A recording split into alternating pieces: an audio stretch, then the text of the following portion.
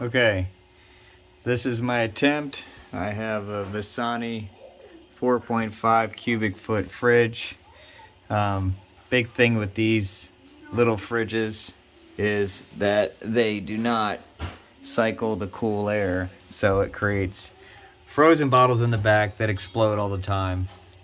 And I'm putting a little fan in the fridge so that it can circulate air, and hopefully I can keep my thing lower than 6.5 so that they're ice cold beverages and also cycle the cold air. So what I'm doing is I'm tying it into the door switch.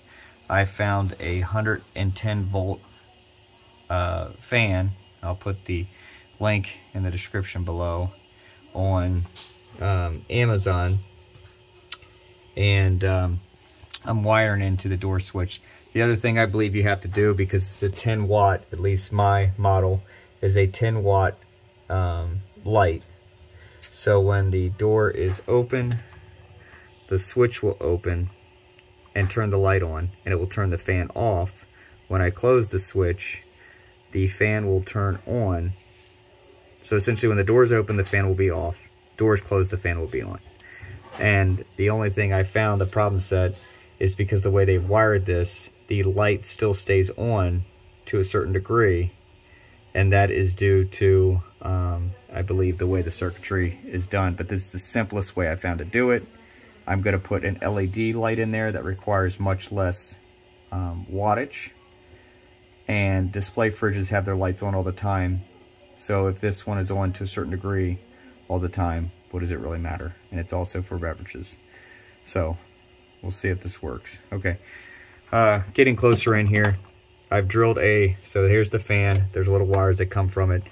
I've already tested the fan, 110. You can wire it either way because it's AC. It even says so in their little sheet. You drill a small hole here so that this door switch can slide in here. I've routed it through here. I'm about to solder these two together onto these terminals, and then I'm going to put it back together, and I'll show another clip of it looking, you know, once it's prettied up. Okay. Okay, so I've soldered them up. I've covered them back with the little protectors. I'm gonna go ahead and fire the fridge up, and we'll see how it works. Okay, so I used hot glue. I used a drill. Used some marking.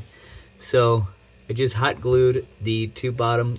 I glued the grill plate on, and then I drilled 2 holes for these to slide into on either side.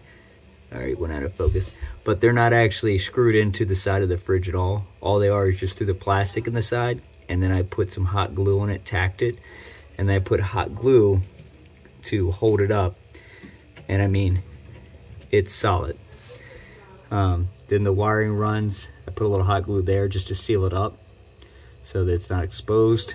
And then as I close this,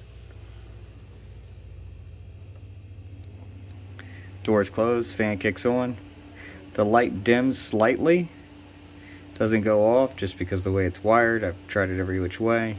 And then door opens, the fan cuts off. We'll see how long the fan lasts and whether or not this works out well.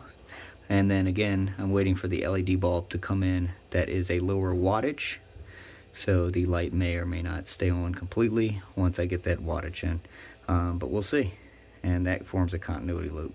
But little fan and my beer fridge. And let me just scale back real quick.